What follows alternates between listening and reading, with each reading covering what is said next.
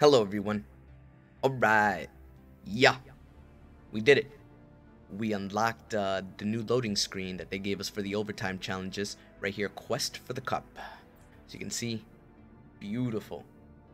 It's the only way that you can get it, and I'm pretty sure we're never going to see this again. Until the next World Cup, so on and so forth. This one wasn't too hard. All you had to do was just dance on the skeleton, the monster skeleton from the event.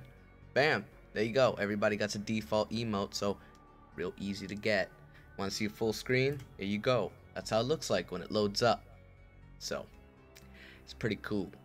If you're new to the channel, I keep you up to date with everything Fortnite item shop related, anywhere from events, challenges, clips. I'm just down to earth. So if you're hyped for that type of content, smash it with a like. And like I said, if you're new, subscribe. Alright, take care.